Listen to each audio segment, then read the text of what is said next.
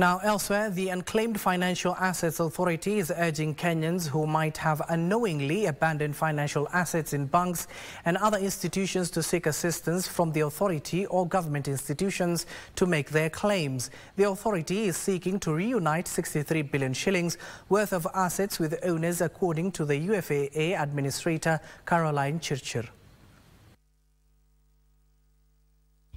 Speaking in Ksh63B County, Caroline Chirchir, Administrator Unclaimed Financial Assets Authority, said the authority currently holds 63 billion shillings worth of assets, calling on the owners to make follow-ups. Code *361#. Anybody can check at the comfort of their homes on their phones. You are able to check and see if you have any assets or any relative or any friend.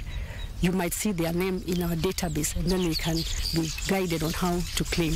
Chirchir said so far, the authority has released 2 billion shillings worth of assets to their owners and kin. Elsewhere, 6.5 million checks have been issued under the Uwezo Fund, targeting 51 groups of women, youth and disabled in Oljorok constituency, Nyandarua County, amid growing concern over fraudsters targeting unsuspecting Kenyans. Kwa mara ya kwanza tulianzia na 1,100, mara ya pili 1,200 na sasa tumepewa 1,300. Imetusaidia sana, tulifanya table banking na sasa tena tukanunua machine. Tuko na machine ya incubator na sisi ndio tunauza kuku katika Kasuku ward. The government is warning Kenyans against paying bribes to access the funds.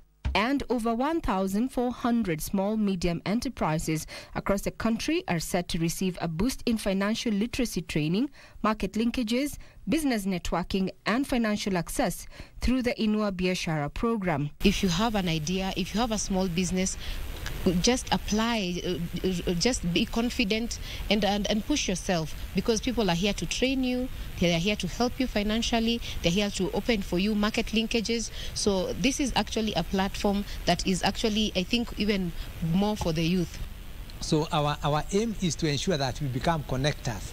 This consortium becomes a connector for the different areas that are required in any business. Regina Manyara reporting for Lunchtime News.